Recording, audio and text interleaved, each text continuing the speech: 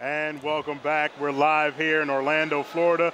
You just saw the MLG All-Star Classic where the West pulled it out and got their first victory in the All-Star Classic, 4-3. Scott, you got your head in your hand there. I don't want to talk about it right now.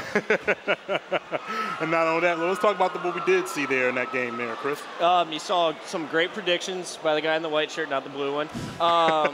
No, we just saw some awesome plays out of the Twins in that last game. Roy went off, secured the win for the West Coast, and now it's time to show you guys. It's the Old Spice Swagger moment of the match. And here we go, Lunchbox getting the flag to home, and Roy coming off the respawn.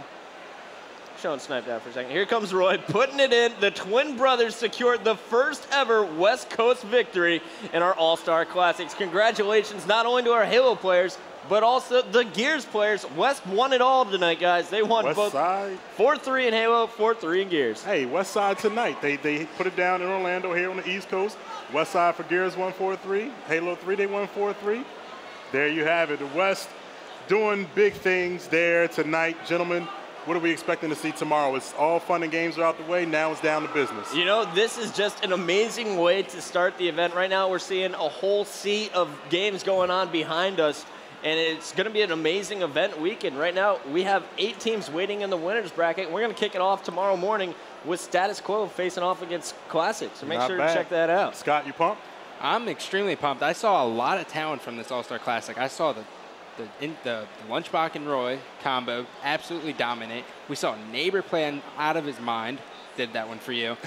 we saw Hysteria play great, which is a surprise for me because he hasn't been playing up to his game. And then we saw an Elamite Warrior who looked like Snipe Down was playing out there. So I can't decide who's going to win it, but I know there's going to be some great games. All right, and Chris Puckett got the prediction right for West versus East. It's probably the only prediction he gets right all weekend. Well, that's going to do it for the All-Star Classic here on Major League Gaming.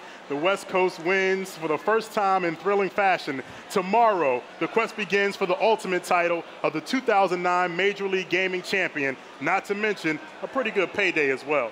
Well, that's going to do it. Don't forget to tune in tomorrow for ESPN Saturday night at 7 p.m. Eastern Time. But coming up next is the Dr. Pepper Winter Break 1v1 Challenge. That's going to do it for us up here in the booth. But for you at home and for other gamers here, it's game on.